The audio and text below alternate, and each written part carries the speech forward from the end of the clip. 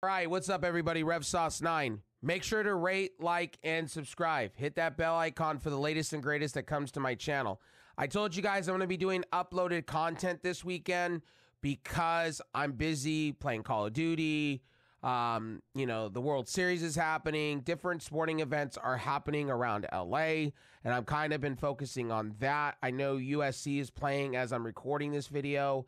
I just want to do a quick SmackDown review, and then I want to address my audience real quick about a few things that happened this morning or that's been happening all this week. So anyway, let's get into talking about SmackDown. Triple H comes out, basically address Randy Orton. Good segment. And basically Paul Levesque said, I'm not going to save you this time, Randy. I can't save you, and you better be watching your back. I like that. They're kicking off SmackDown hot. I like that.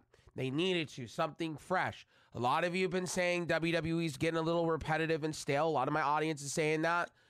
WWE today literally came out, Paul Levesque pushing the stops, basically telling Randy Orton, look, I'll give you your match at Crown Jewel, but here's the deal. Here's the deal that I'm not going to be able to protect you like I used to. This is going to be on you.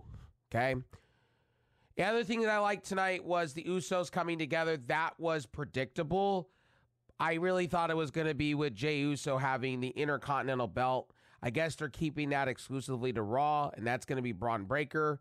It seems like LA Knight may be losing the U.S. title. I'm reading articles and stuff like that tonight. They turned him heel, kind of.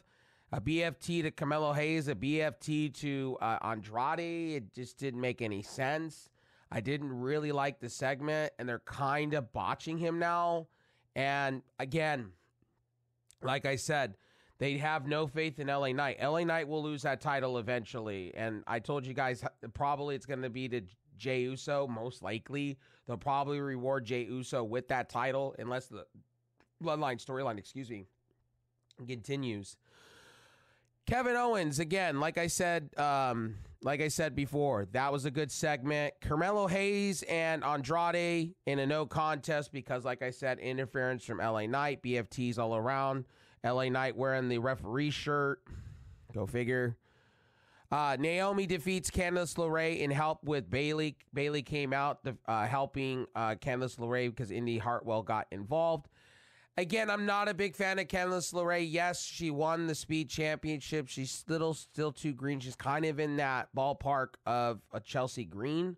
I think Chelsea Green should be further along than she is.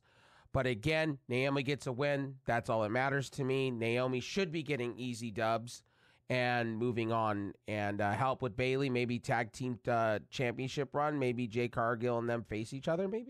Maybe. Cody Rhodes and Gunther face-to-face. Gunther basically destroys Cody Rhodes basically this time around. We had Vinci come out. Was it Vinci or was it Kaiser? Sorry, it's Kaiser. I get confused between the two.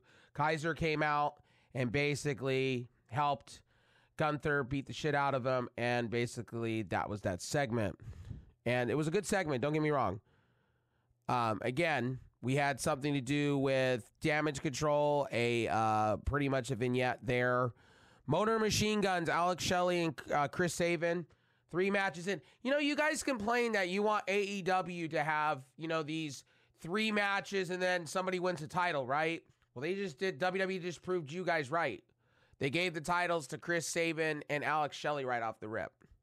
To those casual WWE/AEW fans, let me give you a clap because you got what you wanted. You got the belts on them immediately because, we can't let things brouhaha. We can't let people build up momentum and steam. We got to give them titles right off the rip. But the reason for it is because they got to further this bloodline storyline crap that finally they're pushing the switch. Roman Reigns is not getting beaten up. Maybe Triple H is listening to me for a change. Literally, no joke. Literally. Anyway, this was a good match, back and forth. All the Usos showed up, beating up the other bloodline, back and forth. Solo Sikoa basically saying, oh, you're going to go against us, and then pretty much that's how it went. Motor Machine Guns win 1, 2, 3 with Skull and Bones. That's how SmackDown ends. Good show. Honestly, really, really good show. I'm not going to complain. I would say this is a solid C plus. C plus plus. Average, watchable, good, better than last week. Triple H has to stay consistent like this. You have to hit homers. You cannot sit here and I shouldn't be seeing articles of Triple H wanting to walk out of the company because he doesn't like creative direction.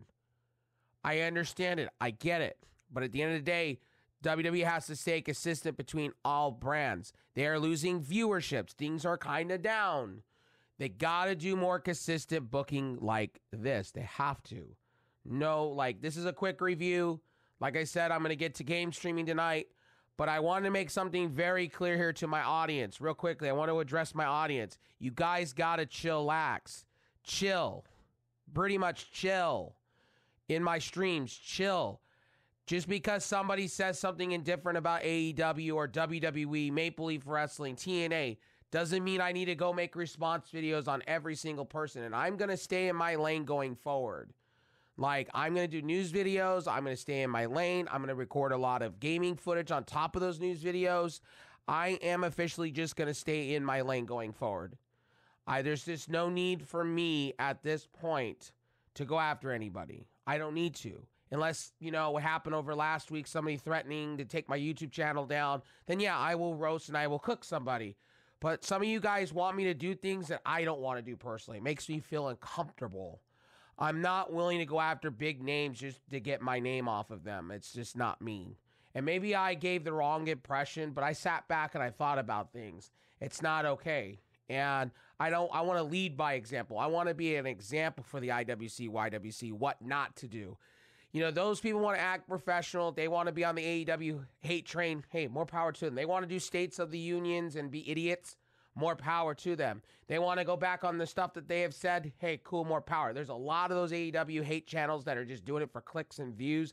I know it. You know it. We all know it. The fake shit, you know, let them be fake.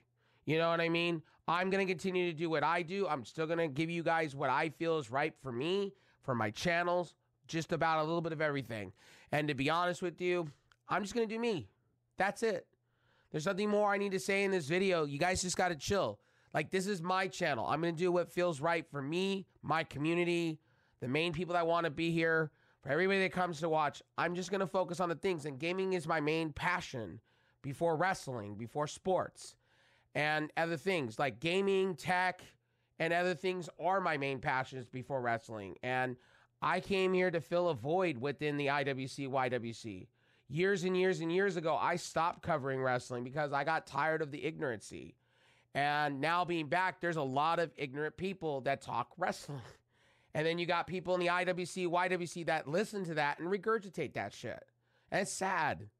And I'm here for the ones that want to be those intelligent, you know, wrestling fans that want to talk wrestling, that want to get serious. A lot of you do. And don't stop being you. Come in, hang out, chill with me, and watch some wrestling, or, you know, watch the watch-alongs with me and watch wrestling alongside of me. Come on out and keep talking. I love you guys when I'm streaming Call of Duty or Destiny or First Descendants or whatever, and you guys want to talk my ear off about wrestling. Keep doing that. Talk sports with me. I love it. I love it. Stop with this whole hesitation and panicking and apologizing to me stuff, man. Like, you guys last couple days have been wild in my YouTube chat. Stop it. You guys don't need to apologize to me all the time. And don't feel sorry because I'm changing my narrative on what I want to do in my channels. You know, I'm just becoming more mature, and I felt that I was being a little immature. You know what I mean? So that was it. I just want to be more professional, and I just want to do things for fun. I want to get back to what I was doing and what you guys come to love me for. I don't think you guys come here to listen to me roast people and reactionary content this and reactionary content that. You know, if somebody makes a video on me, sure, I'll react to it and I'll address those things. But at the end of the day, I'm just going to continue to do what I do for the fun of it. I'm not making anything at this. I'm having fun. Anyway, one day I will. We'll see when we get there. I'm just going to enjoy the ride and what I do. Anyway, my name is RevSauce9. Hope you enjoyed this quick review. I will see you guys in the streams. Okay? SmackDown was literally a 7.0 for me. I enjoyed it. C++ all around. the Bloodline, Motor Machine Guns, a few other things I enjoyed. So my name is Rev Sauce. Again, be cool in my chats. Be cool. Be blessed. I will see you guys on the next one. Peace.